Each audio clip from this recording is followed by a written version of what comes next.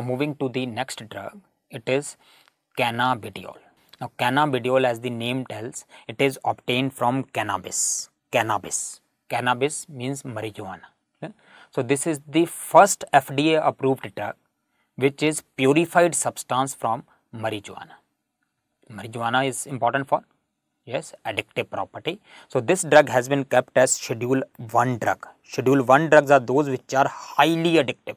Maximum addictive group of drugs are called Schedule 1 drugs. So it is kept in Schedule 1 drug, and this drug is approved for again epilepsy syndromes, two syndromes, Lennox-Gastaut syndrome and Dravet syndrome.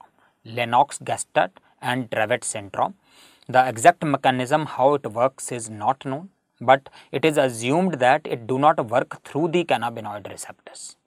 So cannabidiol is the first drug which is purified substance obtained from marijuana and approved by FDA for Dravet syndrome and Lennox-Gastaut syndrome.